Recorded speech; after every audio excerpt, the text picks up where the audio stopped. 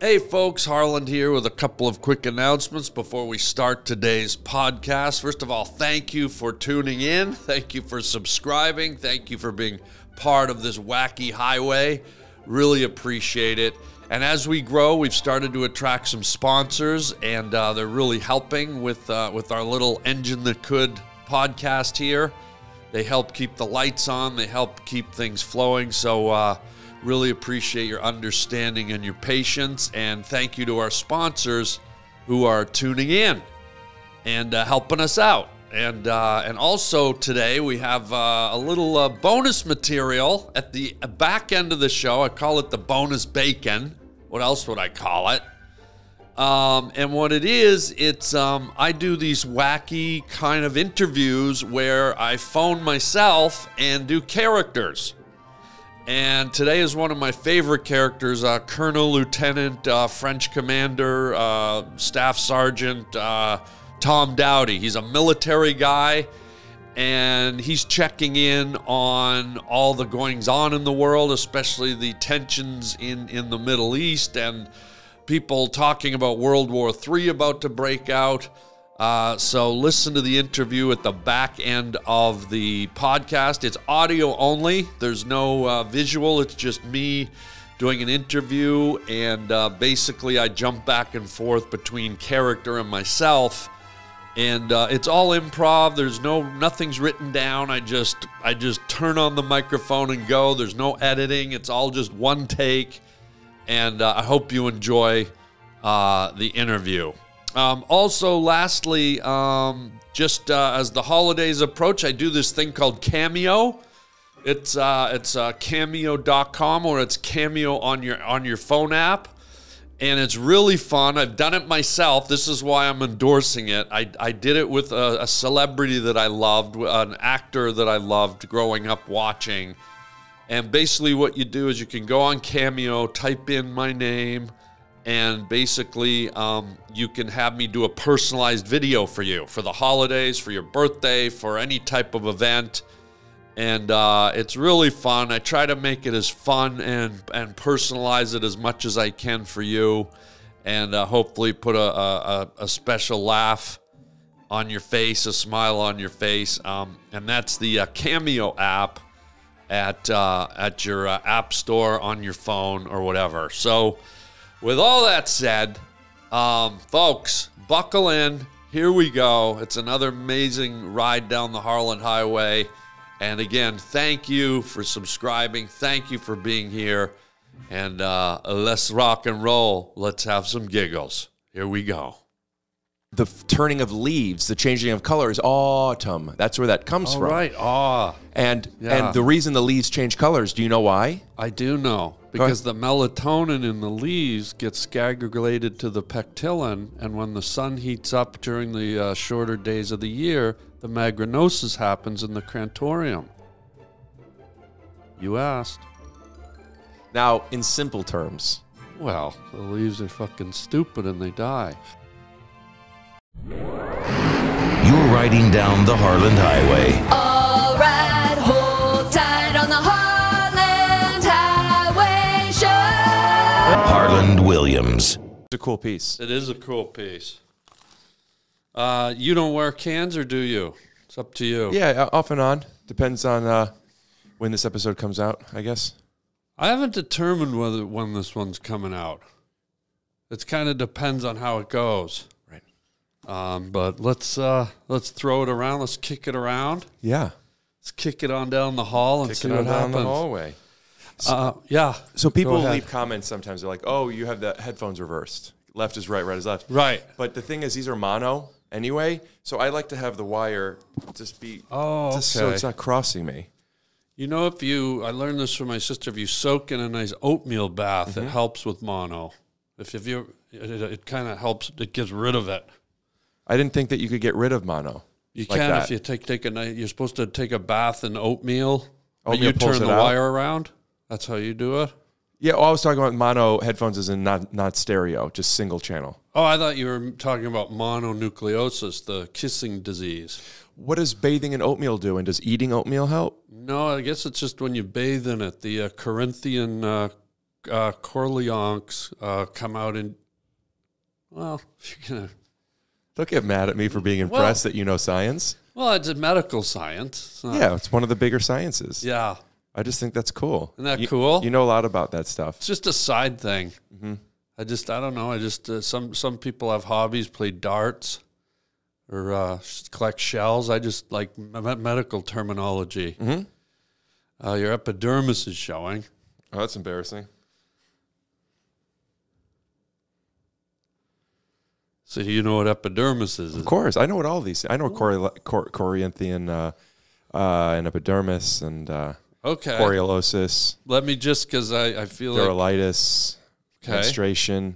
What's epidermis then? Your skin. Okay. Top layer of the skin, technically. What's the next layer? A coriate. And the one under that? I don't remember.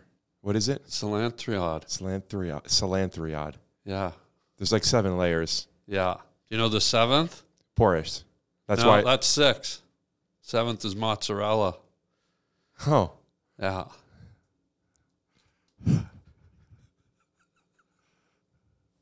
Let's hit the theme music, guy. Hey, welcome to the Harland Highway Podcast. I like to say it in Cajun. I have a lot of Cajun viewers. Welcome to the Harland Highway Podcast. And this is my special guest, Rick Glassman's here. Ricky? Can I call you Ricky, or is that Ricky Glassman's here, gang? Yeah. And welcome back, buddy. It's a pleasure to be here. This is your third visit, right? Yep. Oh, hang on. Oh, hang on. Let me put the music up. Yeah? It's my 3rd visit here. Yeah. Our 5th podcast together, because you've come on mine twice. Been on mine twice.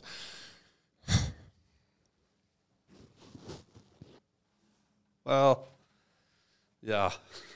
I think you're right. How are you, guy? It's such a treat to see you. Why'd you do that? Sorry, I didn't hear you. What'd you say? Why'd you put your hat back on? My hair's still wet. Oh. So I like to have it dry in a hat. Okay. Why don't you like wet hair? It's not that I dislike wet hair. Yeah. It's that I want my hair to dry a certain way, and when I dry it with a hat, it tends to hold the curls better, less frizz. Oh, really? Yeah, I actually like my hair the way it looks when it's wet, believe it or not.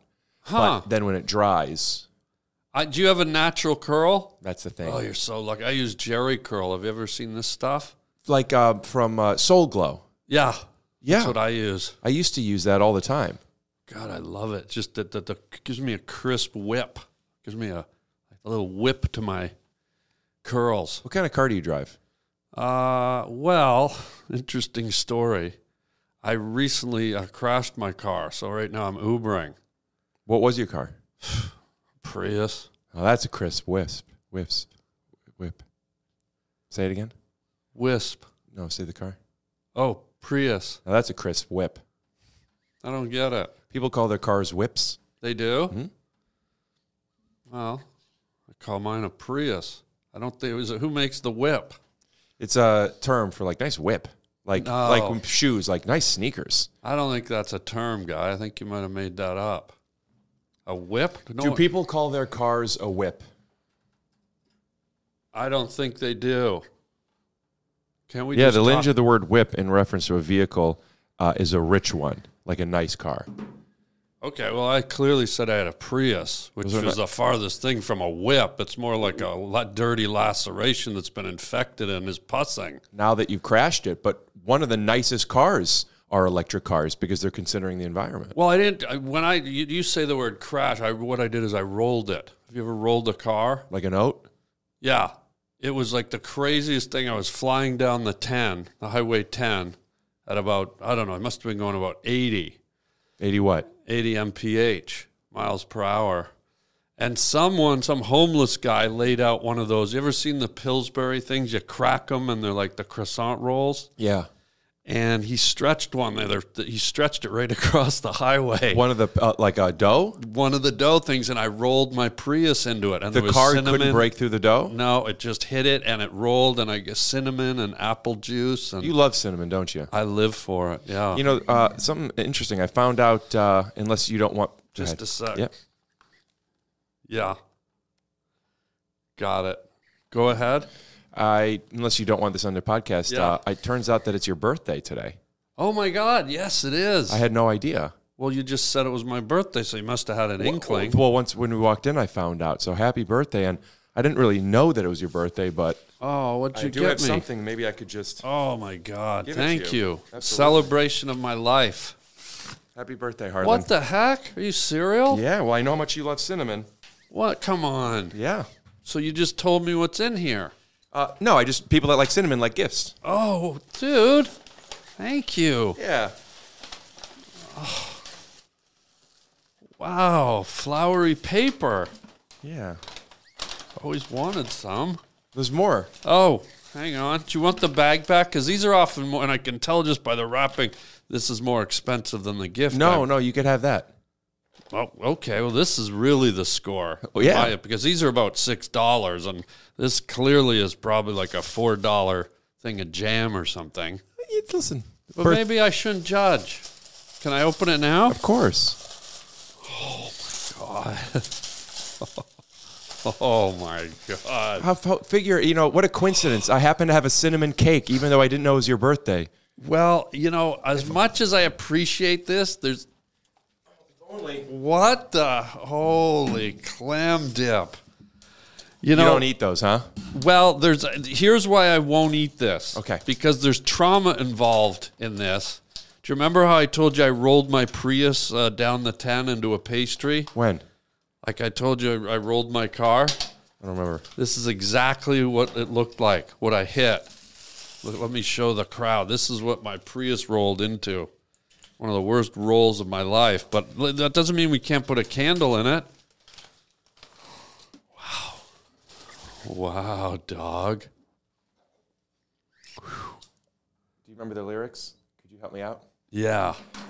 When I get tired and feeling low, I hide in my music and start the day. A dream of a girl I used to know. I close my eyes and she slips away. Happy birthday to you. Happy birthday, Harland. Oh, dude, can I make a wish? Of course. All right, hang on. Wait, do I have to hold it up? Here. I widened the frame a little. Okay, ready? Can I make a wish? It's up to you. It's your birthday. Okay, here I go. Close my eyes. And then I got to blow it out? Your birthday. Okay. Good Lord, I'm so sorry. I've been doing breathing exercises, and I blew it too hard. that was a little wasteful. Oh, dude. You've been working on your breathing exercises. I didn't mean to blow it so hard. Sure. Oh, God. Happy birthday. Happy birthday, but great rapper. Yeah. God. Yeah, that and Eminem are my favorite. God, you ever just get so excited you blow too hard? All the time. Wow. Dude, can we do something? Because speaking of birthdays, okay? Right. Well, since we're on the subject. Right. Birthdays remind me of our mortality. Oh. Do you think about your mortality a lot? And I know this is a tough first topic to get into, but you sort of brought me here down Cinnamon Lane. Yeah, I think about lots of things. But your mortality, do you think about, is the clock ticking? How much time does the Glassman have? You know what I was thinking about on my way over here? Oh, God. Is a lot of people look at things as they're going through time, right? Okay. Like you're born, and now you're moving through time. You're getting older, you're growing, you're getting stronger, you're forgetting, yeah. You're experiencing new things, all these things, you're going through time. And I don't think that's the right way to look at stuff, because that means we're relying on time to help us grow, or relying on time to help us get to where we want to be. I don't see us moving through time. I see us standing still, and time washes over us. Whoa, that's sort of poetic. So while we're standing here, yeah, if we're not moving, we're not doing anything. Time is just going past us. And this time, there's over there. It's just going through us. And that's not to say that the nothing exists in this time over here, but we're right here. Yeah. But time, even if you stand still, doesn't stand still. No, time doesn't stand still. Time is what's moving. But if we stand still, time doesn't stop. We are here. Okay. And if there was no time, then we would just be here. Well, wait a minute. How can you say we are here? Because I was at the mall the other day, and there was this map that said you are here. But that so how could I be here if I was there? Because that was then. Okay. So you could be moving. Wait. You could be moving, and time is moving. Okay. But we aren't moving through time. We are moving through on our plane here. Okay. Time is washing over us. That's yeah. Wow. But do you feel the clock ticking? Do you? Well, I mean, my joints hurt more than they did when I was younger. Do you think about when the day might come that? I try not to think about it too much. I more like to just be as efficient with time as possible, knowing that time will be coming through us, and we will be getting older. To like, I should be eating well. Yeah. You know, I should be exercising. I should try not to be stressing. I should be getting good sleep. So you say that eating well contributes to a longer, happier life. And yet you brought me a triple thick cinnamon fudge cake. Now, it's interesting. I also think eating well isn't just eating the best ingredients. It's also eating to enjoy. And as long as we're, not eating cake every day. Okay. But celebration is another thing that could help us and make us appreciate the time and not be so worried as it goes through. Like, I don't like birthdays. I'm older, but I love birthdays. I get to be with my friends. I get to have a nice slice of cake. Well, let me throw this at you, because you won't hear this when you're gone. And I don't want you to die. I want you to live to 112. I don't want you to die either. Neither of us want each other to die. That's true. But the saddest part of you dying, my friend, is, when you're gone, you're not going to hear my eulogy at your funeral. Well, I don't love this type of talk. I know. Maybe you could give a eulogy of somebody else that's like me, so I could hear it now. You mentioned cinnamon. You brought me cinnamon.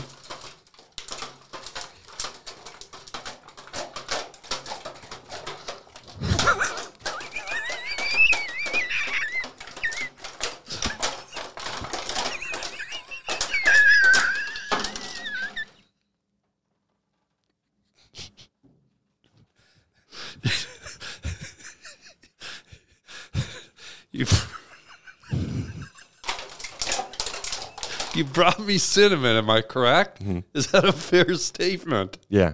Okay. Well, brought you a couple things of cinnamon, because there's cinnamon in there, too. Well, let's focus on this.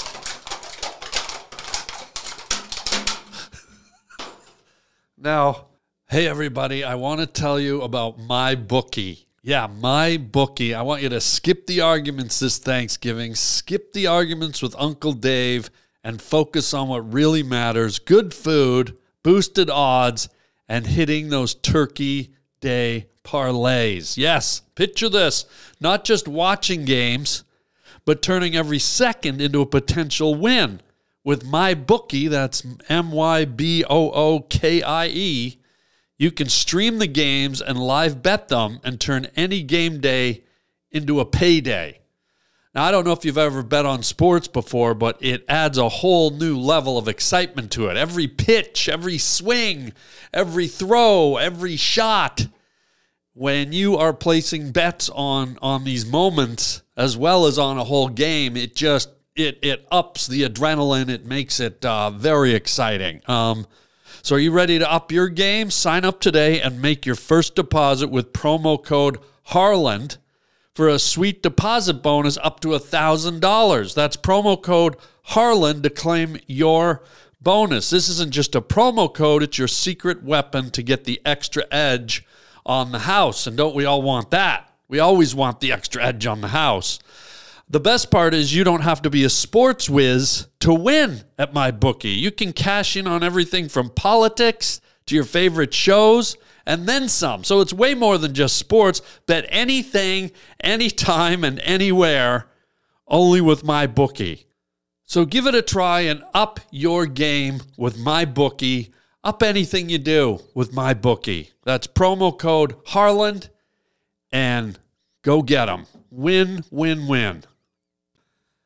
I think it's interesting that we're making this relation, having this conversation, because I, in my cinnamon journal, which I keep under the desk here, in lieu of you leaving and not hearing your eulogy by me, Just you could say nice things while I'm here. I want to read your eulogy, Guy, Okay. from my cinnamon journal, because I don't want you to miss the nice things I have to say. Okay. I also wrote stuff about you for when you die. Okay. Can I go first or? And the thing I like about eulogies is you can fabricate a little. Whenever you go to a funeral, right? There's always people say the nicest things about people. Yeah. They do usually say nice things. Sometimes they don't.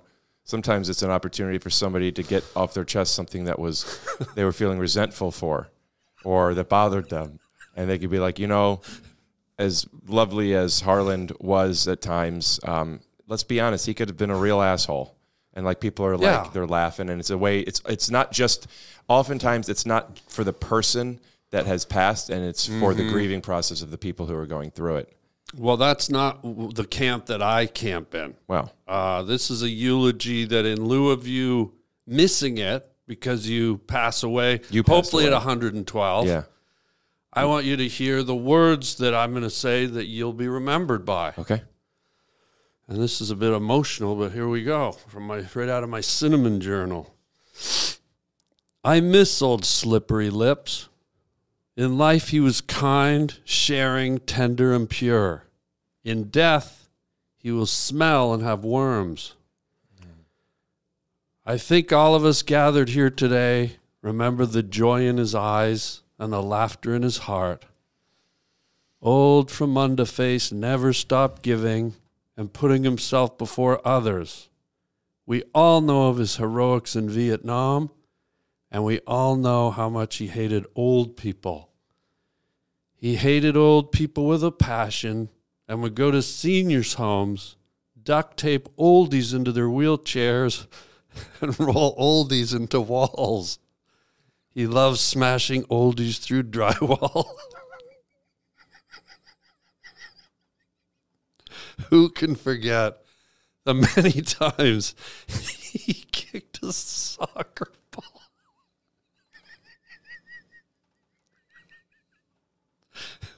Sorry, I'm emotional. Let me start that line again. Who can forget? Who can forget the many times he kicked a soccer ball in oldies' faces and stuffed oldies' heads into ceiling fans? Sometimes he'd bake a full meatloaf and grind it into oldies' veiny eyes. We will miss Cinnamon Sugar Face Glassman. May his soul rest in eternity in a cheap truck stop salad bar. And may oldies place lasagna on his grave and barf apple cobbler on his gravestone. Rest in peace, Huffle Stuff. And I'm glad you got to hear that. That's your eulogy. That's for you when you die. Wait, what? No one calls me Huffle Stuff. That's your nickname. It's kind of psychology 201 here, that you're actually fearing that you won't hear how people feel about you and how you're remembered, and you actually just read the eulogy of what you want for you when you die, and that was actually your eulogy. Something to consider. Wait. Yeah. Say that again? You're going to die, and that's your eulogy. That's what you wrote. You wrote, that's what you want people to read. So I was projecting my own eulogy on you. Yeah. So that was about me? That's how you want to be remembered, or how you think you'll be remembered, yeah. I do kind of have a thing about oldies. I know. Meatloaf and the cinnamon, stuff that you said is what you just threw on the ground. Or should I say, under us, underground. Well, I didn't throw it on there. I blew my candle out. Yes, and blowing your candle out. Once the flame of your candle is blown out on your birthday, opposite of Death Day. Or synonymous sometimes if you're really thinking about... Synonymous? Synonymous, which is the fourth layer of skin, if I'm not correct. That is correct. That is very good. You got little dings coming in now? Well, no, but I'll. Do you want a ding for that? Say it again. That's actually the fourth layer of skin. And it's called synonymous. Right. Thanks for having me. Oh, dude, thank you. Yeah. I wanted to talk to you. You're active on the dating scene, right? well, I have a girlfriend. Yeah. How's that? Can I ask how it's going? Do you love it? Is it going great? Yeah. Yeah, you've met her. We talked about her before this podcast. Lovely. She's lovely. So it seems like the dating scene, like, do you want to talk about, are you active on the dating scene? I went on a date recently, and it was tough, and I wanted to see, you know. Well, tell me about your date. Well, I was in the mood for a seafood. I like a seafood platter, a seafood buffet. Is that pulled up? Are those pins up? What? Those, right there. Oh. This desert thing? Mm-hmm. I like it. Why? It's like, it makes you feel like in Dumb and Dumber, where you're from. It also makes me think of in Forrest Gump when he's with the smiley face when he's running and you know, it's they give him weird. a towel and he wipes his face and it gives him the idea for the smiley face. The yellow It's one. funny you think of all that because whenever I turn and look at this, all I think of is I can smell body odor, like somebody's armpits or something. Oh, maybe you're smelling your right armpit. Weird. But anyways, I went on this date to a seafood buffet. Right? And have you ever had a girl, have you been on a date with a girl and she gets the oysters on the half shell? Turtle power. They're the world's most fearsome fighting team. Absolutely. What's that mean? We're talking Oysters? Yeah, we're talking about yeah, sometimes they'll smell it and it's like Right. it's like, you know, sometimes you could be drinking you have them at an Asian restaurant, Japanese restaurant, they could be drinking sake. That's where you actually get Yoruko sake. It is? Yeah. What's Yoruko mean? Yoruko sake? Yeah. Are you not familiar with the Shredder and Splinter of the Teenage Mutant Ninja Turtles? No. Oh. I never watched that show. Oh, yeah. Did you read the comics or play with the action No, figures? I didn't like it. I didn't like You were born in, may I say? I have an idea. I was not born in, may I say. I was born in Canada. But the time period, you would probably be playing with what, like $1 Million Man or something? What Well, type of I action think he figures? was the $6 million man, not the $1 million man. Not when you were born. Well, He kept accruing, much like the layers of your skin. You was accruing more and more millions of dollars. well, when I was a kid, it came right out of the chute at $6 million. Oh, really? That's like when people's like, oh, who is this band? They blew up overnight. No, they've been doing this for a long time. You just never heard of them before. When that show came out, it was called the $6 million Yeah, but man, before he not got the it, $1 million but before man. he got a show, he was just an action figure guy. Yeah, but you're not putting a man together for $1 million, whether it's the 70s or today. You need a bigger budget. Before the $6 million man had all of the stuff that he had, he was a $5 million man. And before that, he was a $4 million man. At a certain point, he was the $1 million man. And that was around when you were born. Well, that's when he's laying on the assembly line. He's not completely assembled yet. So, yeah. 1961? No, thanks. I'm busy. But did you know that the $6 million man had an affair with Tron? Why did you do this? Why did you do air quotes? That's, gay Funny guys. ears? Gay. You had a gay. I didn't know about that. I'm more into turtles. But you were on a Okay. date with a woman who had... It was a seafood buffet. Oh. And she was eating the oysters. Have you ever been out with a beautiful girl and she decides she wants the oysters on the half shell? Turtle power? And They're they the world's most fearsome fighting team. You don't know that? No. Is this? We're going back to Yeah, that? you don't know that song? I don't know this. Teenage Mutant Ninja Turtles, Teenage Mutant Ninja Turtles, Teenage Mutant Ninja Turtles, heroes in a half shell, turtle power. Is You that? don't- you don't know that song? You've really never heard that? Never. I didn't know it. They're the world's most fearsome fighting team. When the evil Shredder attacks, the Turtle Boys don't cut no slack. Well, meaningless to me. Well, I don't- I have a feeling had you known about this, your date may have gone differently. But go on. Well, think about it. I'm asking you though, if you could put Ninja Turtles out of your head for just a second. Have you ever sat across from a beautiful date and she orders oysters on the half shell? No, maybe not that I recall. Okay, well, it's obscene. It looks like a giant booger, and they literally put it on the shelf, and they slurp it off, and it's like, did you really want to go home and kiss that mouth? Well, do you not want to kiss her after she eats oysters? I don't. And this what if she brushes her teeth? Well, this one sucked it so hard, it went up through her nasal cavity and came out her nose. Whoa. Yeah. Do you ever suck on a boob like that? When I was an infant, when I was 6 months old, I did. Right. It seems like you maybe have, and the fact that you don't do that as an adult, you never see a boob. Like, let's say you're sitting down and she's standing up naked and she leans over you like this and there's just boobs right here. Yeah. You don't ever just go like an oyster on a half shell? Turtle power. I think of it more as a nipple on a milk jug. Yeah, same. Okay. Well, okay, yeah, I've done that. Yeah. But you're not ingesting it. You don't But she didn't ingest it either. It came out of her nose. Yeah, but it went in and out through her. It's like a recycling Isn't bin. that what sex kind of is, going in and out? That's true, but not over a tablecloth. It's cleaner that way. Well, I mean, God, there's customers watching, and I'm sitting Well, there. there's a difference between you feeling sexually uncomfortable versus not wanting to kiss her later on in the privacy of your own home. I know, but when you see, you got to admit, just give me this. Okay. An oyster on a half shell looks like a giant booger. Yeah, I don't eat oysters. Me neither, for that very reason. But I also don't eat boogers. Well, not anymore. People eat them. When you were young, you sure ate a lot. I think you did. I didn't really. I may have tasted once because I know that they're salty and we're going like this. Right. But no, I was never interested, curious. And I saw kids eating their boogers all the time. And I always thought the same thing. I don't want oysters after that. So I get what you're saying. Right? Yeah. I get the feeling you're one of those kids who stacked them and packed them, though. No, I actually put them in the garbage. Your boogers? Uh-huh. Like even today, I'll pick my nose sometimes. Okay. And when I do, if something comes out, I'll go and I'll put it in the toilet or in the garbage. What? Even when I'm alone. Really? Uh-huh. What is a booger, by the way? Like, how is it? Wait, what do you mean? Well, I mean, how is it at 7 in the morning, your nose is perfully clear, and then by 11 o'clock, there's this giant clump in your nose. So, it's making me think of Nutty Professor, the way you said that. Because the clumps. Yeah.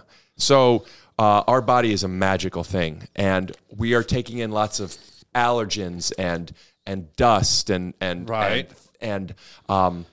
bacteria. Okay. And our body secretes this goo, or in the Teenage Mutant Ninja Turtles would say ooze. What is it? It's mucus, isn't it? Yes, in order to to catch that stuff so it doesn't all go, like a filtration system.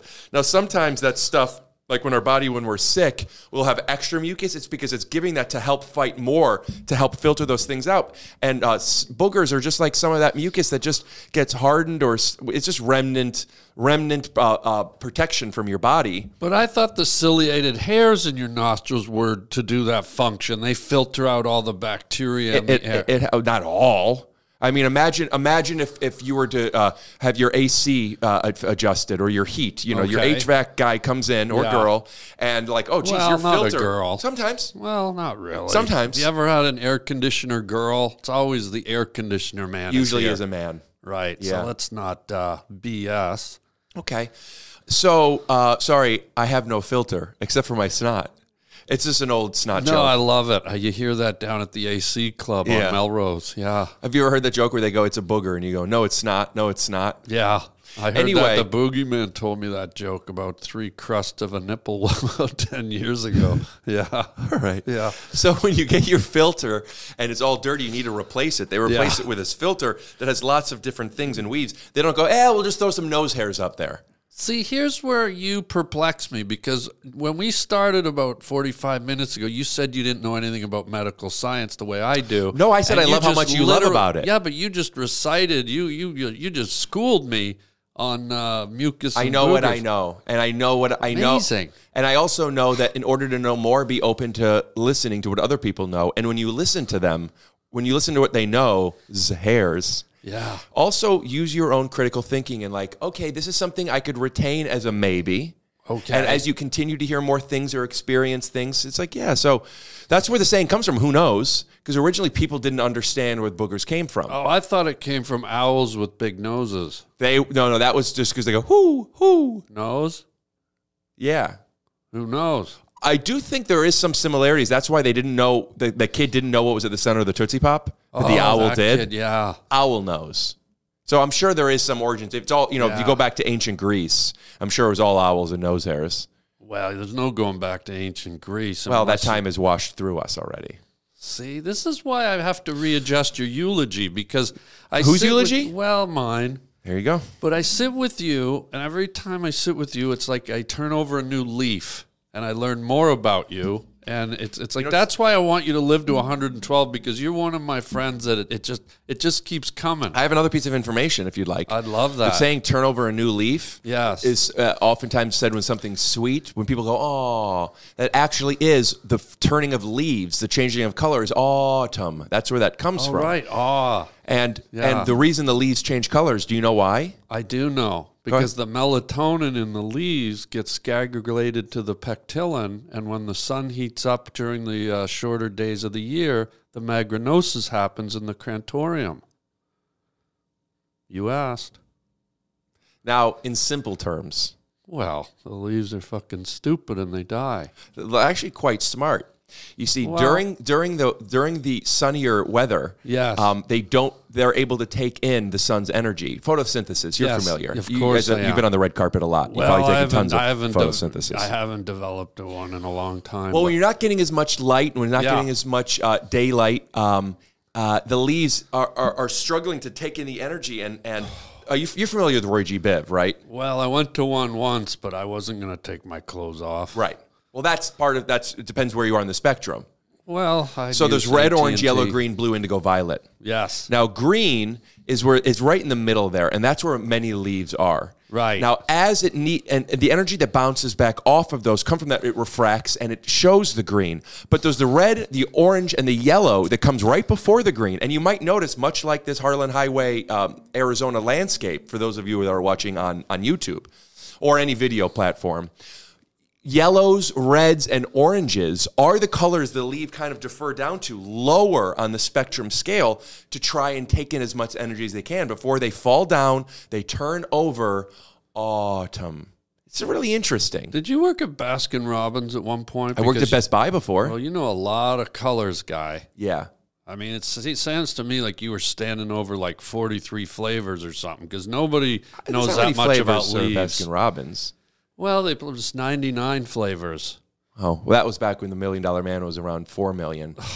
I really love science. I know, do. Me too. That's one thing we haven't. I think that's something that bonds us, me and you. Bonds us, me and you. I had a bonds us tree once. Yeah? Yeah, when I was in Japan. You know, it's interesting that you call it a bonds us instead of a bonds I. Well, kind of like how you're projecting the eulogy onto other people and not including yourself as the sole proprietor. Well, that's because I bought it at Bonsais or Us. And what else would I call it?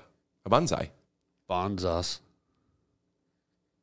So I'm on this date. Right. And she eats the boogers. It looks like boogers. She slurps them off, and then she's just talking away. So I'm already turned off. She's a girl. She's a girl. Yeah. And You know what girls and crabs have in common? Ooh.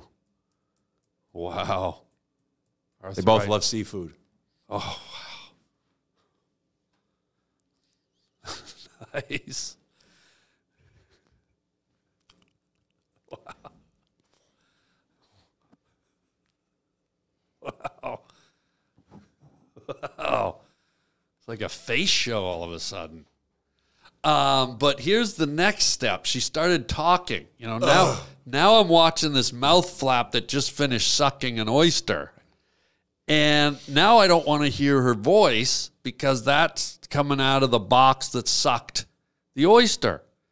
So what do? I get the scallops. You ever have the scallops? I don't eat seafood, really. Well, these scallops make perfect earplugs. Right, like so you Star Wars. Squish them down and you stuff them in. Did she see you put scallops in your ears? No, because I told her to look behind her at the landscape of the desert. And she looked long enough for you to put scallops in both of your ears? And when I turned back, she was doing this, but she didn't see me do the thing. And then we got home. She insisted on coming home. Did you still have the things in your ears? Pardon me? Did you still have the scallops in your ears when you got home? I can't hear you. What? Did you still have the scallops in your ears? Yes. And then we got home, and she wanted to have a one-nighter. And I'm like, first of all, I got the oyster booger sock. I got scallop ears. And I'm like, how do I get her out of the bed? So I brought home some peeled shrimp. Right. You ever see the shrimps? Mm-hmm. And I threw them under the sheets in the dark and said, hey, by the way, I have leprosy. Well, you have to see how that's funny. Because what that implies is, one, you're telling her after she gets in bed with you. Two, she didn't notice anything, so now you want her to feel it. And what you think she's going to think leprosy, where pieces of you is falling off, is just pieces of shrimp. Right. I think that's funny. I think that's... Well, it was funny yet Did it work? It worked. And she believed that you had leprosy? It got her up out of there, yeah. Whoa. Yeah, so the seafood worked against me initially, but then it worked against her in the end. And that's what I call a full-rounded date. Whoa. Have you seen her since? Not really. I saw her at the aquarium. So yes. Yeah. Well, how about you? Any good dates you want to tell me about? I went with my girlfriend when I was in New York to go see Gutenberg, the musical with Josh Gad and Andrew. You sure you didn't go to see Steve Gutenberg, the actor? I did not go and see that. Okay, who really wants to see that, by the way? Well, I can do that too. Pretend I'm... Andrew Rannells. No thanks, I'm busy. Man, was it good. What did you say? The musical. Musical. It's a musical called Gutenberg about the creation of the printing press. Oh, my God. But it's a real meta version of like what musicals are supposed to be and like creating one. And like the whole concept is this is the only show they're doing and they pay to rent out a theater on Broadway to put it on and maybe a producer will like it. So it's the first and only show that they've done. So spoiler alert, maybe, I don't know, it's kind of the crux of the device of it, but they don't have, they're new, so they don't have any of the other actors. It's just them two. They play all the parts, and they wear different hats that say the name of whoever's playing the part. So there's a big direction. They keep changing the hats, and that's part of the comedy of it. Wow. And it was really great. What's the genius about the printing press, but also tragic, is the guy who invented it. He never would have had to invent it, the printing press, if only he'd learned how to write. The printing press was taking stuff that was written and letting you copy it so you don't have to keep writing. Right, but what I'm saying is what was that? What was the first thing you just said there? He only knew how to print. Whereas cursive writing, if he had learned to just do that, he wouldn't have had to delve so much. That's interesting. That's something I'll think about. Yeah. You know, cursive is something we learned in school, and then they just, at some point, they just go, don't worry about it. Really? What school did you go to? I don't want to tell you. Was it a boarding school? It was a boring school sometimes. Oh, nice. Come on, buddy. You might want to change your socks because you just walked right into that.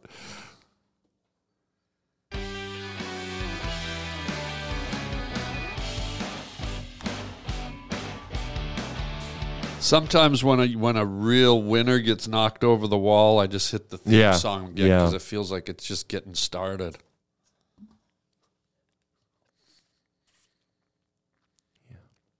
I love science, dude. Why? What was that your favorite? Was that your thing? Was that your jam in high school? Science? No, but I do remember that a chemistry teacher of mine once told me, "You have the mind of an elephant," and at the time, Sorry, you all right? Yeah, I just tilted my head. I saw, you caught me, and I hit my ear muff. At the time, I was a little confused because I wasn't as confident then as I am now that elephants have a really good memory. Oh. But that's what he was saying. So maybe he saw me as a good student, but you know, in high school, all I cared about was basketball, dude. Really? Basketball and playing with friends. Is that a compliment, though, to tell someone to tell you that you have the memory of the fattest creature on planet Earth? Fat, P-H-A-T. Pretty hot and tempting. I don't know. I'm loving elephants more and more every day, by the way. No joke. Saw some guy on Instagram yesterday going like, cuckoo, in this water, and a couple of elephants that love him came over, and I'm like, these things are awesome, Aren't man. they awesome? You got to respect the only animal in the animal kingdom that can masturbate with its own nose. You know, I hear there's a lot of anti-Semitism going around right now. And, Are you serious? And part of it is some of the Jews have noses big enough that they can. Who knows? Exactly. Some Jews have big noses, and the ones that have big noses that also have a big penis, guilty, are able to fuck their nose. Is that a true thing that Jewish people have a big nose? Is that what you're saying? Oh, yeah, that's a stereotype, and I also understand a lot of Jewish girls do you know what the term a JAP is? Jewish American Princess? Have you heard that before? Yeah. I'm not talking about... Also a great airline, by the way. Jewish American Princess? Jewish, Japanese, American, Jewish. Maybe it's kind of like a crossover. Yeah. I'm not too familiar with the connection of the two. But a lot of Jewish girls that are the Jewish American princess type, the ones that their family comes from money, and they're like in high school, they get nose jobs a lot. I remember it was people said that they had a lot of Jewish girls have deviated septums. Now listen, maybe they do, maybe they don't. Who knows? But yeah, Jewish girls like to get their noses smaller. But what is the genetic reason, if what you're saying is accurate, that Jewish people have a bigger nose? What is the genetic function of that? Well, because all species, all races have, isn't there some sort of evolutionary reason for that? It was so they could suss out and smell the bullshit that's being thrown around them. Right. That's why a lot of the Jews go into trade professions. Doctors, lawyers, things where they're using their mind that they could travel with. So in case they have to leave Eastern Europe to come someplace else and their bookstore they can't bring with them, have a trade. So when they landed, it's a lot of trades. A lot of trades. Things that are education, learn. And then they're sussing up. Something about that smells like bullshit to me. Oh, interesting. Yeah. What's the ratio? Because you said it's a stereotype, which means it might not be true. Well, not all Jews have big noses, and not all people with big noses are Jews. Those two things aren't Jewish. Right. What's the percentage then, do you think? Oh, you know, I'll tell you something. As a lover of science, I understand that hypothesis is very important to discover theory, but I also understand speculation does nobody favors. So that's true. I'm choosing not to speculate. Okay. Because you are Jewish, but your nose is very proportioned. I appreciate it. I see myself in pictures. I happen to think, oh, that's a big nose. Oftentimes. No. Well, great. Beautiful, but also beautiful nose. Also, big nose could look nice in somebody's face. Yeah, I have no objections to a bigger nose. You have no objections to it, and that's why you and I are able to be friends. Well, you hit that on the nose. Mm-hmm.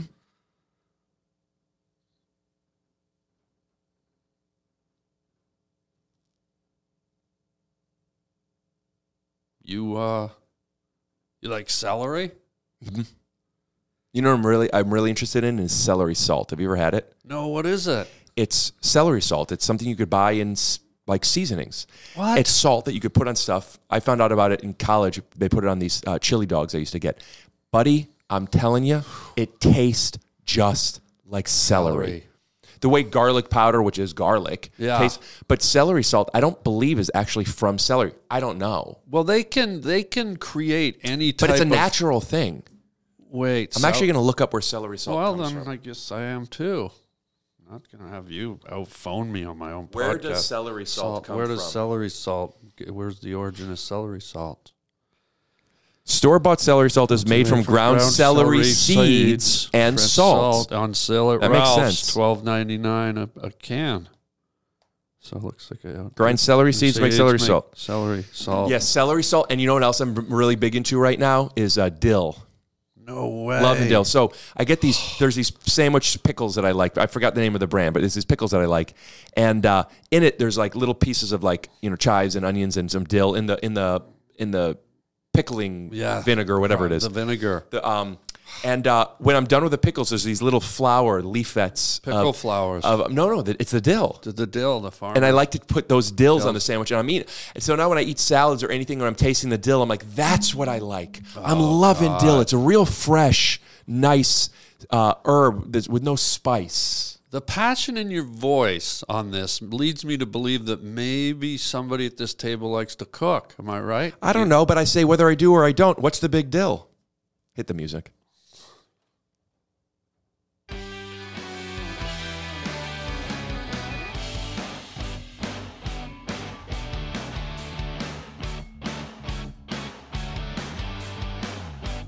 Great get. Nice grab. I love food. I love food. I love science. And when you put them together, what do you get? Cooking. Well, you also get a bowel movement. Well, if you take enough magnesium, hit it. Yeah. But do you cook? I mean, I get the sense, because not a lot of grown men, talk about dill. It's as elusive as cayenne. It's as elusive as manganese chloride. And here you are, a full-grown man with a beige backpack on, talking about dill. And it got the wheels turning in my head. Who are you? What are you? I think if more men spoke about dill and more women spoke about HVACs, there wouldn't be so much conflict. You're right. I also want to give a shout out to this bag, by the way, Dan Dover. Bend over what? Great bags. Well, if you bend over, you're always going to see a bag. At least at my gym, you are. That's Dan Dover. What gym? They actually sell these bags at my gym. Well, I mean, Dan Dover. At the How do you spell it? LA Fitness, bend over at LA Fitness, and there's a bag, almost the same color. This one's a little pinker. They got great bags, dude. Real comfortable material, too. Well, it sounds like now you're doing a commercial for Dagne Dover. Dang. Dagne Dover. Great bags. Yeah, well, I'm straight, but thanks.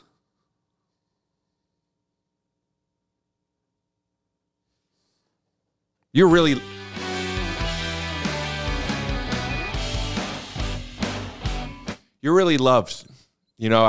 Thank you. I watch your clips and I watch the podcast sometimes, and I see the comments on your Instagram and on the podcast. And when you come on my podcast, there's a lot of people out there like, this person is annoying, this person sucks, this person's nose too big. What's the deal with this guy? What's the deal? Yeah, but people, go ahead. You're really loved, dude. By who? That's a big statement. Love is a huge word. By whom? My friend whom? Your doctor. That's right. Dr. Whom. Who? Whom. With an H. Cut to a clip. And we're back. You're loved, though. Everyone's loved. loved. I appreciate that, but we're talking about you. And why do you think it is that so many people love you? Not just think you're funny, but is it because you're so kind? I can't determine how others feel about me. Well, you could see the feedback that they're giving. And well, that's very beautiful, and I'm grateful that that's the feedback. But I don't know how or why that's the feedback. But if that is the feedback, I'm very happy, because kindness is a big part of how I operate.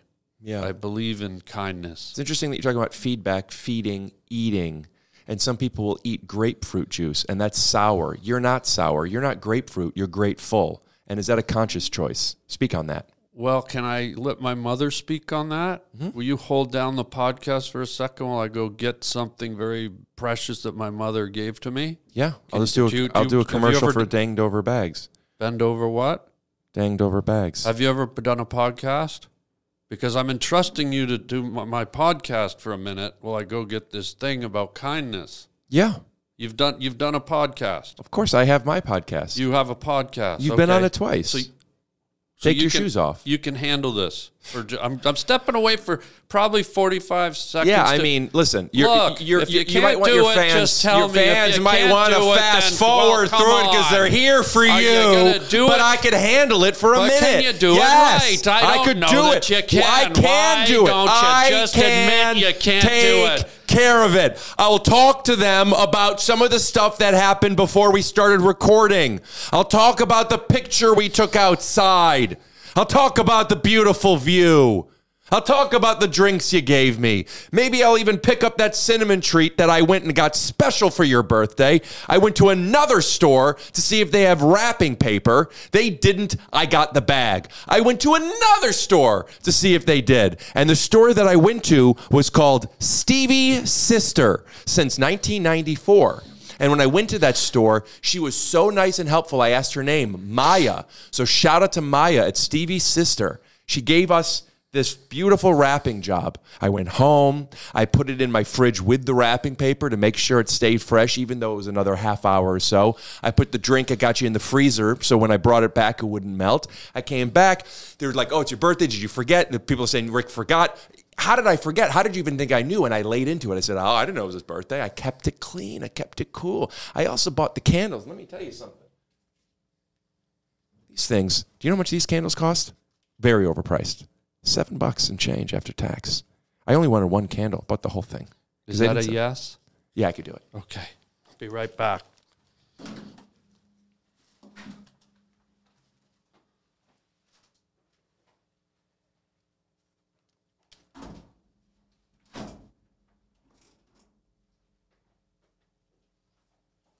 What are you doing? Guy, what are you doing? I said to take over the podcast, but you got up. You don't get up and leave. No, man, I was going to do a little scene. Well, okay. Well, should I let you finish?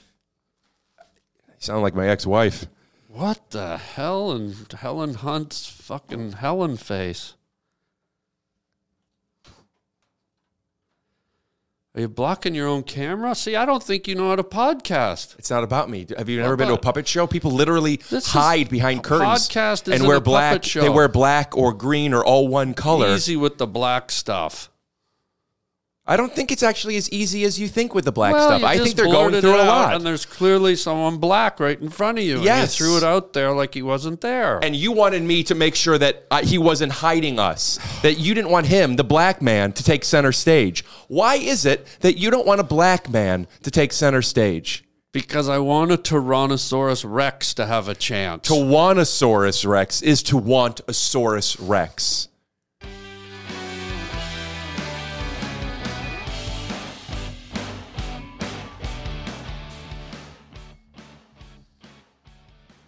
I think you did a good job. I think you did an okay job. Pun intended? Job? Steve Jobs? There's a lot of cobwebs on here. Is that from a Halloween decoration? Wow, I didn't expect to get some Jurassic abuse.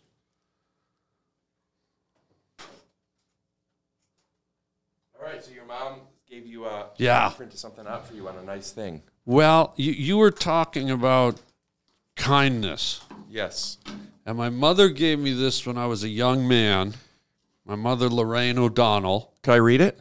Do you want to read it? Yeah. Okay, but this is something she gave me that's sort of a treasured memento from my mother. Of course. And it sort of is how I live my life, and maybe it helps let's hear you read it. Answer the question. You could read it. I'd like to hear it in your voice, actually. You do? Yeah. Well, I offered it to you, but it's up to you. Of course, yeah. Okay, this is from my mother. Did she write it, or is it something? No, it's an old Irish. I think her maiden name was O'Donnell, so I think it's sort of an Irish thing. Right. And this plays into what you were saying about maybe the kindness attributes that you... I be the road of life. Should I do it in an Irish accent, since it's... I be the road of life. Yeah. I be the road of life. I expect to pass through this world but once. Any good, therefore, that I can do, or any kindness that I can show to any fellow creature, let me do it now, for I shall not pass this way again. That's great. Do you want to read it in your voice? Because I think the Irish thing didn't really... I expect to pass through this world but once. Any good, therefore, that I can do, or any kindness I can show. All right, easy, Dracula. I didn't say do it in a Transylvanian bloodsucker voice. I expect to pass through this world but Okay, once. that's Australian, guy.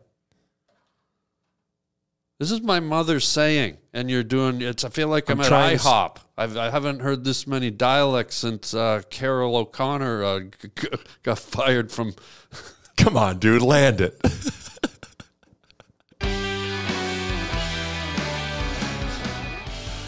God, I couldn't land it.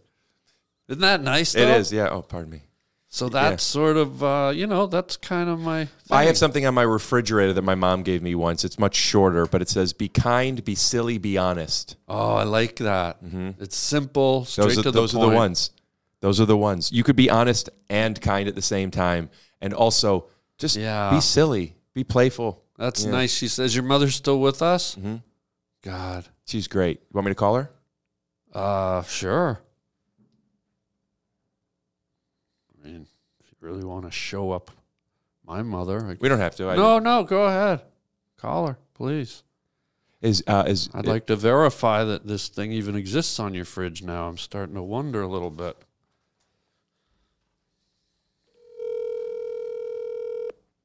Hello? Oh. Hi. Mommy, I have you on a podcast with my friend Harland, and I was telling him about a magnet that you gave me that says, be kind, be silly, be honest. Do you remember buying me that? Yes. Yes, I sure do. I also remember buying you one about I love to poop. Okay. Hold on. Whoa. I'm on the podcast now, and I can't edit this. Whoa, guy. That's right. This is podcast. Hey, Harland, I love you. You're so funny. Well, see, you were right. Yeah, Thank I you. was talking about how loved Harland is. Mom, will you tell me, be silly, be kind, be honest, what that means to you? Well, it just means that you have a light heart when being kind to me is the main thing in anything in life. I just think if you're kind, then Harland takes care of almost everything. You know what, Mom? Read it. Harland actually just read something that his mom had given him. It's an old Irish tale. I expect to pass through this world but once. Any good, therefore, that I can do, or any kindness that I can show to any fellow creature, let me do it now, for I shall not pass this way again. You want to know something? Your mom and I, we would be best friends. Oh, is that my mom's I'm gonna voice? tell you something. Kindness is takes care of everything. When you're kind, it's the best thing in a marriage. It's the best thing in a relationship. It's the best thing with neighbors. There's nothing more about when you're kind, you're loyal. When you're kind, you're honest. When you're kind, you're thoughtful. I mean, being kind is everything. And then, of course, there's silly, which makes you a jolly, happy person, which is what we are. And then was the other one about I love to poop? What was the third one? Yeah, that was it. Be kind, be silly, and poop. No, be honest. Oh, yeah. Mother loving fuck the being coop. honest, of course. You got to be honest. And I'm honest that I do love to poop. So I guess it all works out. All right, is there anything you want to plug? No, I don't think so. I'm watching my third Hallmark movie of the day since Daddy's home with COVID, so I'm really in a deep, deep trance here. All right. Well, do you want to ask Harlan anything about what it was like to work with Jim Carrey? Oh, is he the best? Oh, from Dumb and Dumber. That's right. Isn't he just like brilliant? What do you think, Harlan? Well, Harlan's feeling a little shy right now. I get nervous around your mother. Mom, do you remember when we were in Palm Springs and we watched Rocket Man? Yes. Earlier this year. Yes, You I did? know. That's the I know guy. Harlan That's is Harlan. You know that's him, right? I know exactly who Harlan is. He's a hysterical man. He's sitting right next to a Rocket Man. Is he? Yeah. Was the I like to poop a magnet on the toilet? Or was that... Where, No, on the fridge. Why was it on the fridge? Mom and I It's a talk about magnet poops a that, lot. Ricky's entire conversation with me when he calls is usually how his bowel movement of the day went. Oh, God. Yeah, we have a very, very close hygienal relationship. Well, I don't know if I would say that. A lot of the only arguments you and I ever have is how quickly you wash your hands. So, Okay, all right. So maybe I'm not as hygienic as you, but we Hygienic. talk about our bathroom. Mom, All right. Yeah, babe. I was going to ask you something. What was I going to ask her? I don't Oh, Mom, why did you shut up? I'm asking you something. You might have to edit around that. I'm sorry, Mom. No, I think we're going to keep that in. Mom, why do Jews have big noses? We don't have big noses. I have a very small nose. Your brother has a very small nose. But Eastern European people, it's like, every ethnicity has its own Authenticity. She said effing. visual things, and a lot of Eastern European people have more defined noses. Mom always And I talks about have a poops, small and she also nose. talks European. She likes to talk about poops and European. Yeah. Mom, I said the Jews have How big... does he have you on his podcast? You sound like you're 5. What the... Yeah, I think that's the way I was feeling. Well, you know what, Mom? I think Jews oftentimes do have big noses, and that's so they could smell all the bullshit. And I'm calling bullshit right now. I'm not 5. I have a learning disability, and I have some, I have some social weaknesses, but some of them have become social strengths. So just because you have a small nose and you don't wash your hands for a long time and you love taking wet poops, my mom. It's so nice to have met you. I'm really a charming person, and I'm not dirty. I know one said you're dirty. You just don't really wash your hands long enough. All right, bye, Mommy. Oh. Love you. Bye, Charlie. Bye, Harland. Bye. Happy holidays. It's my best friend right there. Wow. Do you really phone her every day and talk about your movements? No, but our family, not just me and my mom, but our family in general, like we talk about bowel movements. Yeah. Why? I feel like that's the first question you actually wanted an answer to. It really is, but I don't know that I really want the answer. Well, while we're talking about Jews, yeah, there is something in Jewish culture, 2 things that aren't necessarily connected. One is, do you know the Yiddish term kvetch, which is like complaining? Oh, I thought it was someone throwing a stick for a dog that had a lisp. No, that's fetch. Okay. No. Okay. Kvetching. It's kvetching. It's complaining. And a lot of times with, and it's not just in Jewish culture, but it's a big part of it, is kvetching is complaining it's kind of, I consider complaining a love language. Like, oh, my stomach hurts, or it's hot, or I'm tired. Like, it's not saying, it's not, to me, when done a certain way, isn't necessarily negative. It's just connecting on like, I know, right? Right, yeah. And also, separately, a lot of times genetically, Jewish people don't necessarily have the best digestion or stomachs. You hear a lot of Jewish people, they get stomach aches or they get gas or they have allergies. A lot of Jewish people, black people, and Asian people don't digest milk well. It's true. Well, I was going to do it, but... So the fact that we like to complain, and also I have some issues with my bowel movements sometimes, although I found some magnesium complex that's been working great for me. But yeah, so sometimes when we're talking how you doing, I'll be like, one of the things, like you check in, I didn't really take a good poop today, which means I'm not in a great mood. Oh. You ever have a day where you don't poop or you don't have a good poop and you're like, if I could just poop, I would be in a better place. How's your mood today? My mood today is all right. Okay. Yeah, this magnesium complex is working well. Great. What's the rent?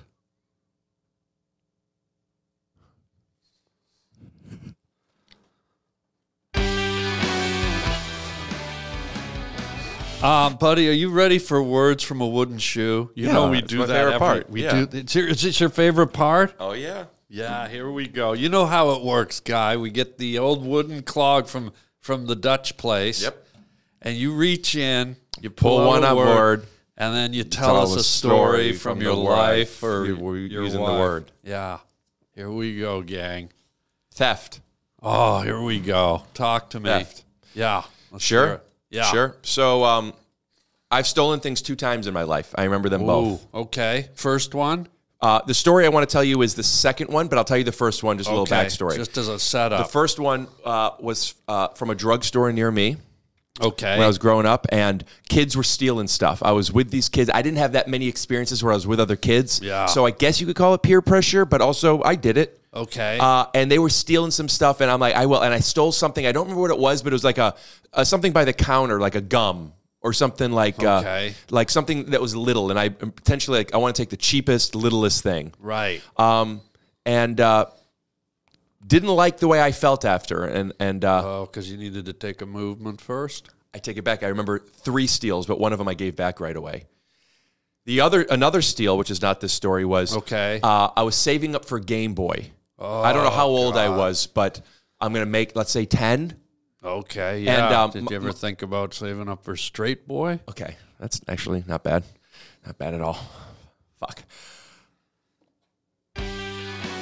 Just a quick one. And I would, I would do chores, or I'd do little things, or I used to sell stuff. There was this thing called Olympia Sales Club. I still remember the number, 1-800-373-5963. And you would get a catalog mailed, and you go door to door selling stuff. And you could either get points for a prize, or each item you sold, you could get $2. Or get seduced by a MILF. I'm telling you a real story, man. This is really, really I was serious. trying to make it more. Well, that never happened, and I don't want to make anybody that I grew up with feel bitter. like they. Sounds Well, like I don't you're want to. bitter. I don't want to me too somebody and have it not be true. Well, the fact you didn't get lured into a house by a beautiful older woman Because I could in smell the lingerie. bullshit. Because I could smell the bullshit. But what else do you smell?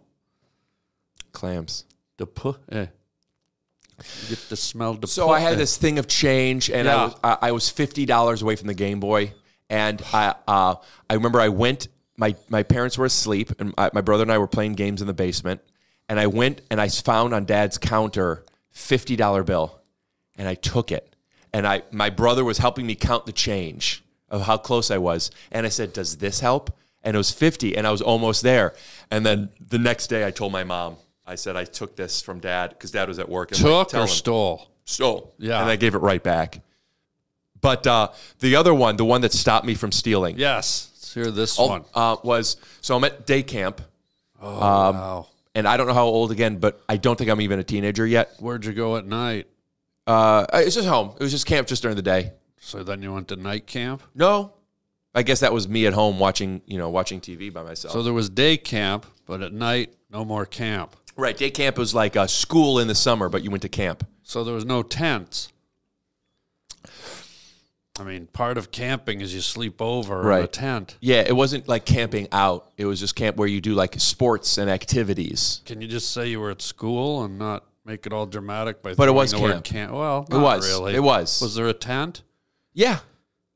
Oh, there was now. Yeah, well, you didn't sleep in the tents, but there were cabins. Was there a bonfire? I think there might have been bonfire stuff Was sometimes. there a grizzly bear? No. You weren't camping.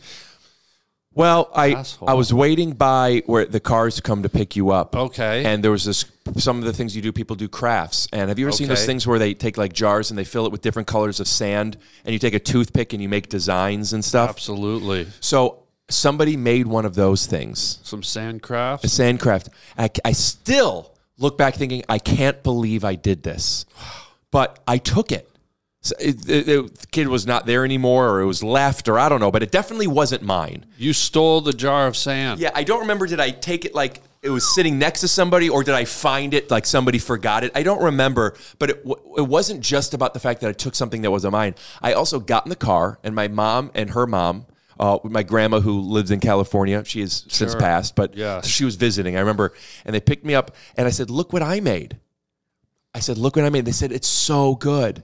You took credit for the sandcraft. Yeah, and I told them. I don't remember when. I don't remember if I told her in the car or if I told her days later. But You were in the car? Is that when your I actually grandmother want to call her passed? back. I want to call her back about this. Well, I do. okay. I want to, because I think my mom told me even after I told her it wasn't mine, she kept it for a little bit. What was the design in the sand? No. Mom, I'm telling Harlan about the time at camp I stole that sand art, and I was in the car with Grandma and you, and I gave it to you, and I said I made it. Horrible. No, I don't want to talk about that. Okay, but It was okay. Well, you made a sand art, and I said how beautiful it was, and I was so proud of you. And we brought it home, and then you came to me later on, very upset, to confess that you really didn't make it; that you took it from someone. yeah, and didn't you tell me that you still kept it for a little bit? I kept it for a long time. I hid it Why? because I was waiting to see what you wanted to do with it. Well, I would love if I could have it. Do we still have it? No, Ricky, I don't think we have it. I think, what were you, 6, 7? I don't know. I thought it was closer to 10. Do you think this is a good time No. to tell your mother No, but I about the wanted gum? to know if you wanted to return it or whatever. But then think, you said, you know, you were afraid to I've return confessed it. everything I've ever done. He stole gum. Mom, so we Wanna pulled. know something? What? Go ahead. We pulled a thing called theft, and you wanted me to tell a story. And I remember stealing 3 things ever. I remember the sandcastle. I remember when I was wanting to save up for a Game Boy, and I took a $50 bill off Dad's counter, and I told you guys the next day. And then once I stole something from the I don't want to say the name of the place, but a drugstore by us on the Circle. Although they are out of business, so they'll never know. Yeah, but still. Yes, Wow. but you've repented and you've never lied nor stolen since. Honest. Be honest, be kind, be silly. Yeah. But you're a kid. You got to learn. You take something, you think, you don't realize what you're doing. But I learned, right, Mama? I know. I mean, we've all done something. I mean, what's the worst thing you've ever done? Oh, yeah. Let me put that on a podcast. All right. Anything you want to plug? Yeah. Love you. All right. Love you. Bye.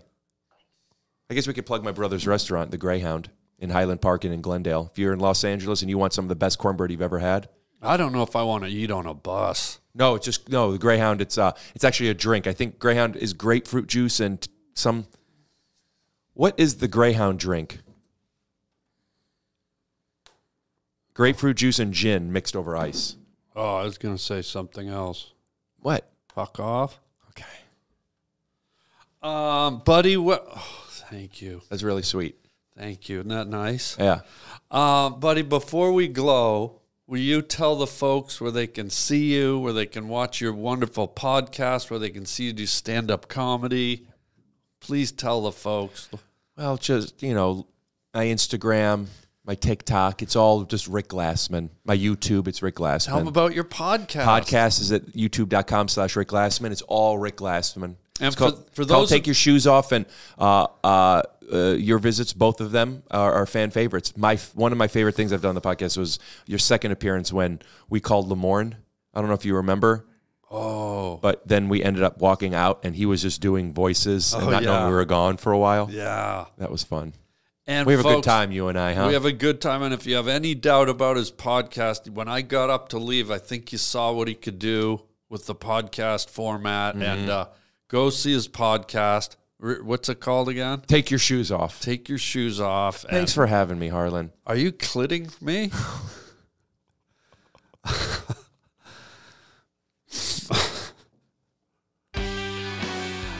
Folks, this has been Rick Glassman. Check him out. Check out his podcast. You should end every episode where Bill Maher is playing the next few weeks, the way he does at the end of Real Time. Oh, I should plug Bill Maher's gigs? Yeah. Go see Bill Maher. He's playing at Caesar's Palace in Vegas and at Morty's Funeral Home in Delaware. Okay. Folks, this has been Rick Glassman, and until next time, everybody, on the Harland Highway Podcast, chicken chow mein. Thanks for having me, and thanks for watching. I didn't say baby. I always say chicken chow mein, baby. And Sorry, then you stepped on it. Go ahead. Chicken chow mein, baby. That sounds like an Arnold Schwarzenegger, an alternate take. Your hair's not dry yet. You better put your hat back on.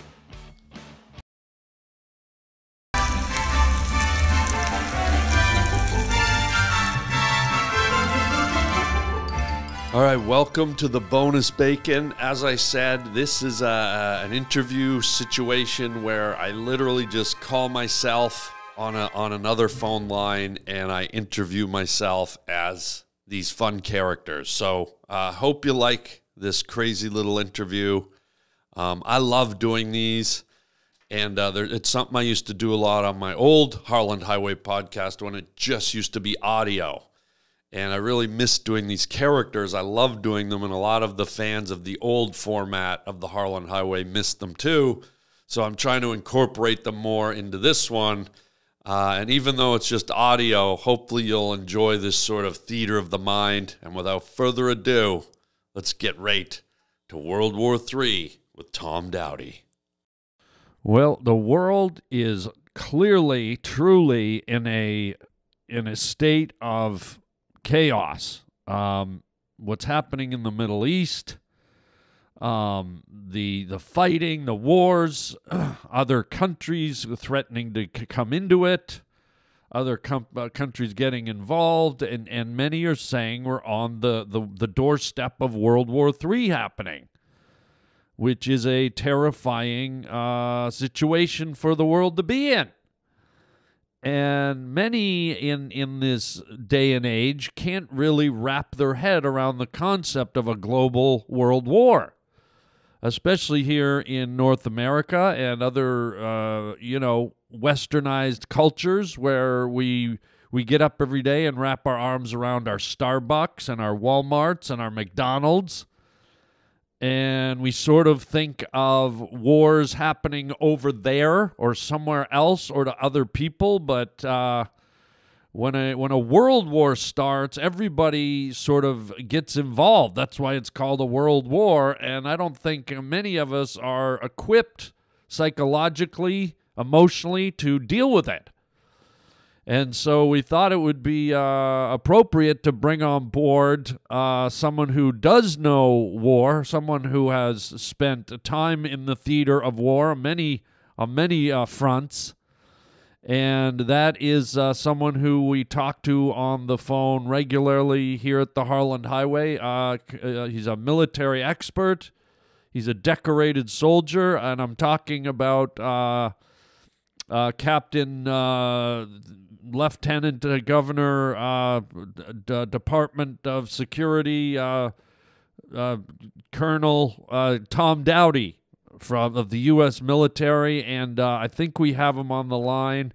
And let's say hello to him and talk to him about the looming potential of a World War III. Maybe he can help us get our heads around it. Are you there, Sir Lieutenant Colonel, Staff Sergeant, Lieutenant Commander Tom Dowdy? Are you there, sir?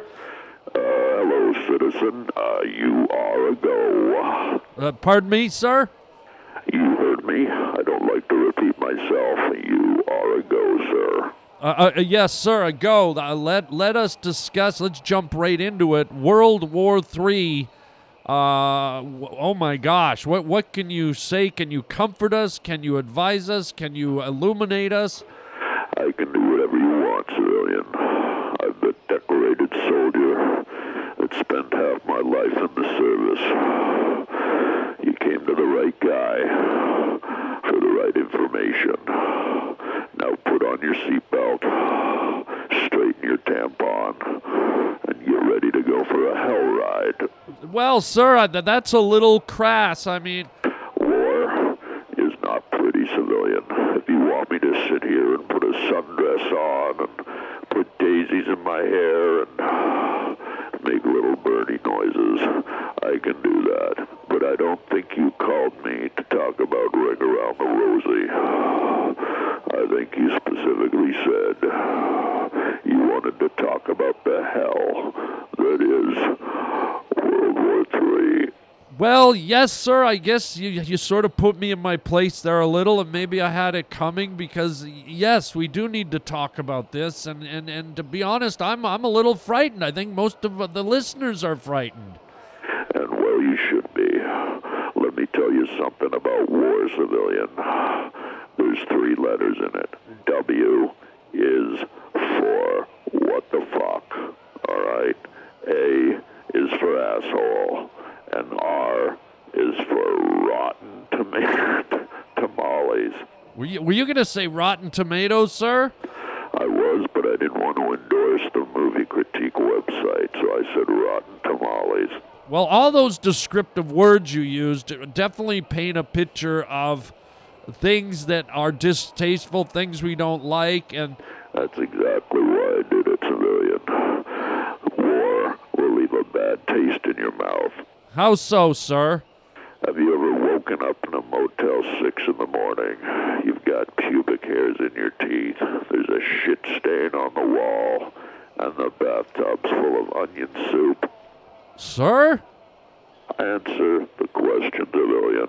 No, I've never stayed in a Motel 6 with any of those circumstances. You will.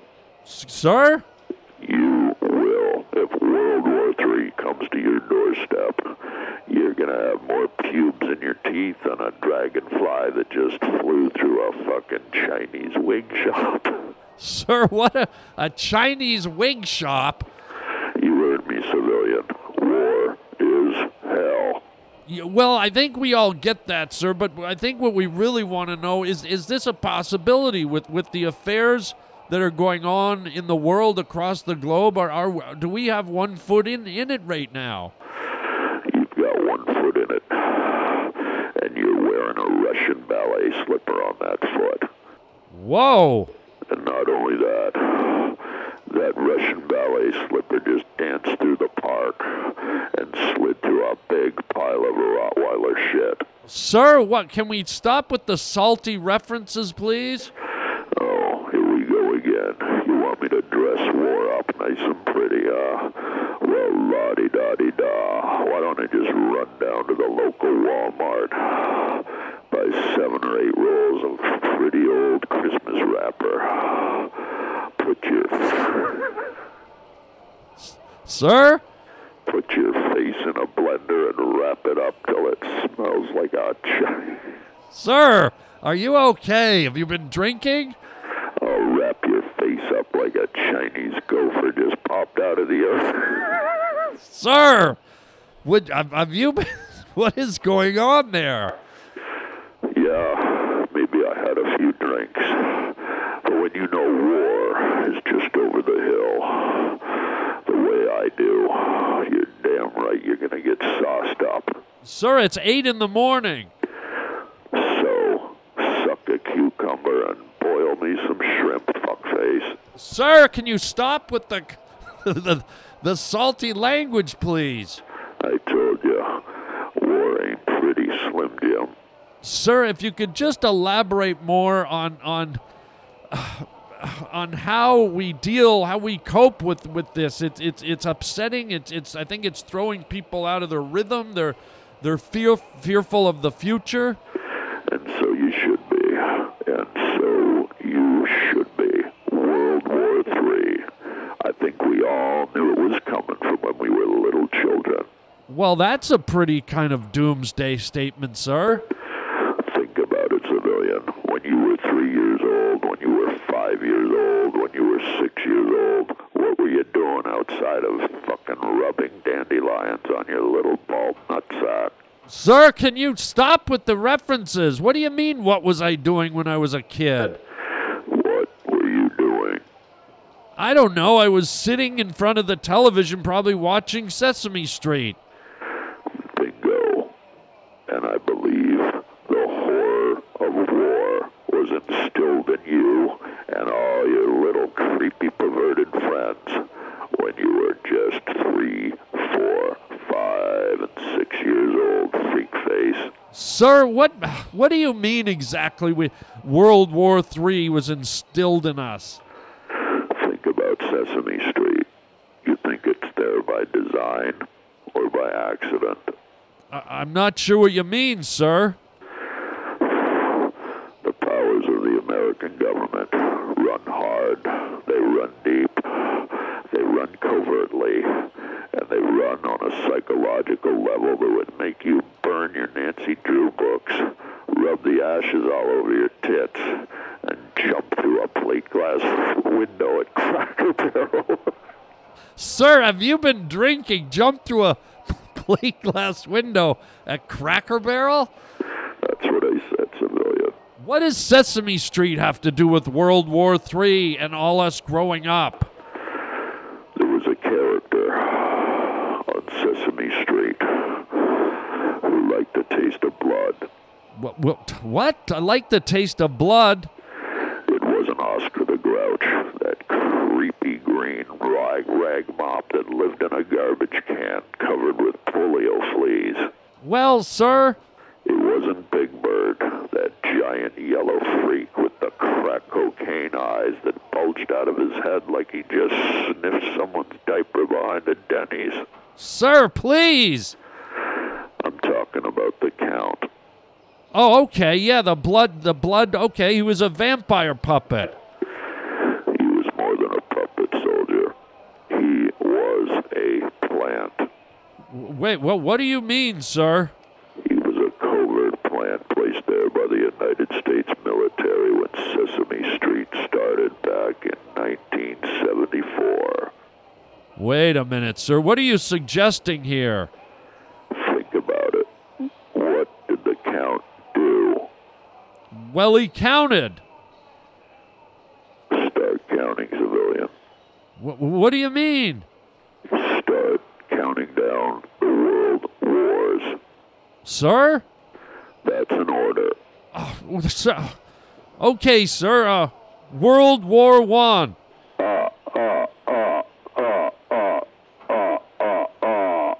Sir? Keep going. Sir, what was that? Keep going, civilian. World War II.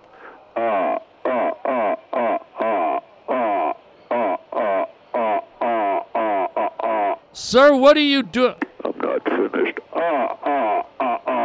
What are you doing, sir? Do you recognize that laugh? Wait, is that the count? Correct, civilian. After every number, he laughed. Now, if you're starting to see the picture, keep fucking counting. Wait a minute, sir. Are you saying that... Keep fucking counting. You Dairy Queen sniffing, grass-fed ballerina boy. Sir, can we stop with the names? I said keep fucking counting. World War... Say it. Sir? Say it, you fucking snot-sniffing freak fucker. Sir? Say it. World War... Say it. 3.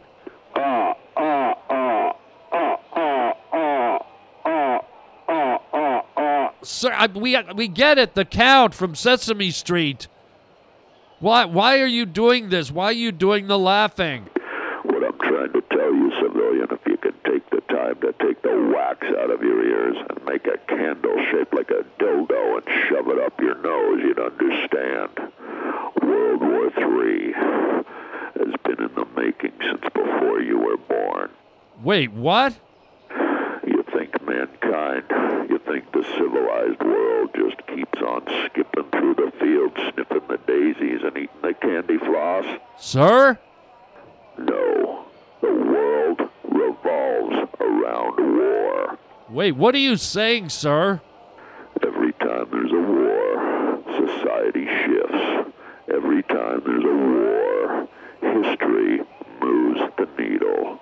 Every time there's a war, and I hate to say it, but you know it's true, society advances.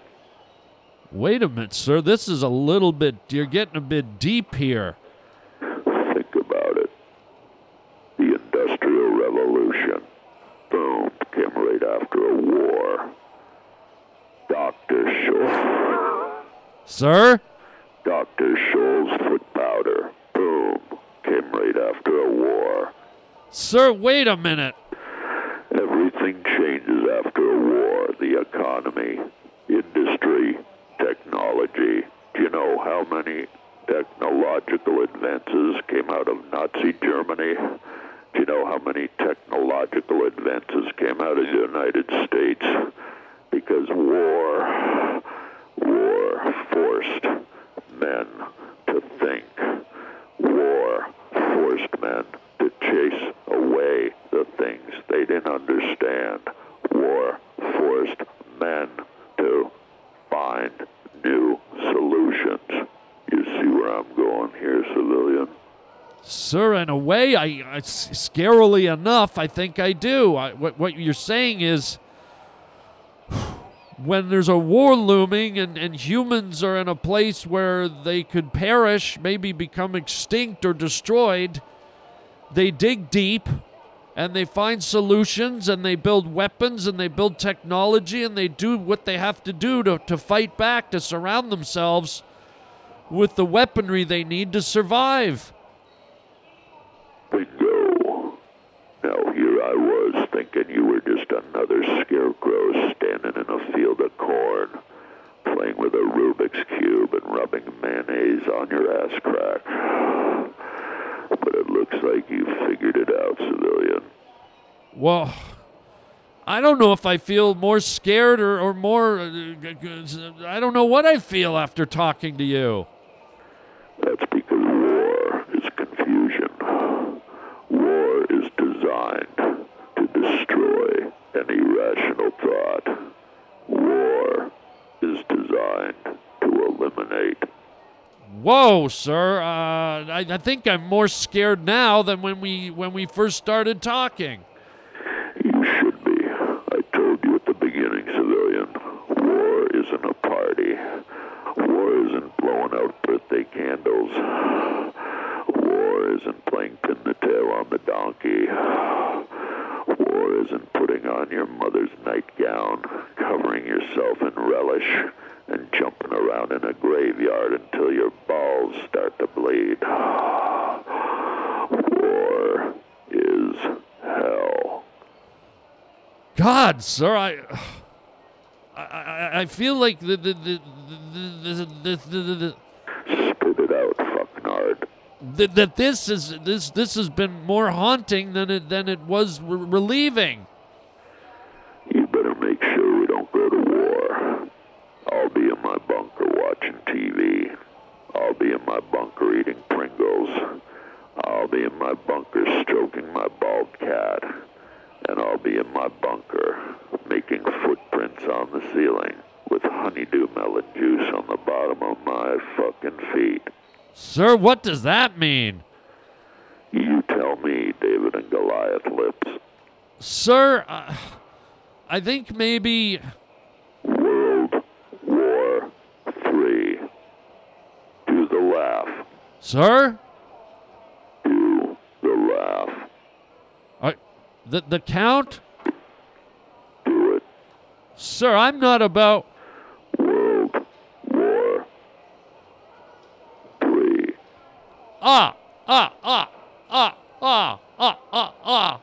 Keep going. Keep going. Longer. Sir? Keep going.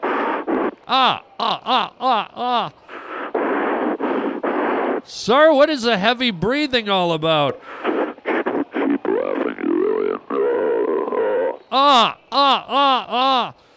almost there. Sir, I'm hanging up. This is horrible. Don't you hang up. I haven't finished. What? No! Sir, stop it! What, sir? What the Whoa. What the H? All right, that was seriously creepy. Wow.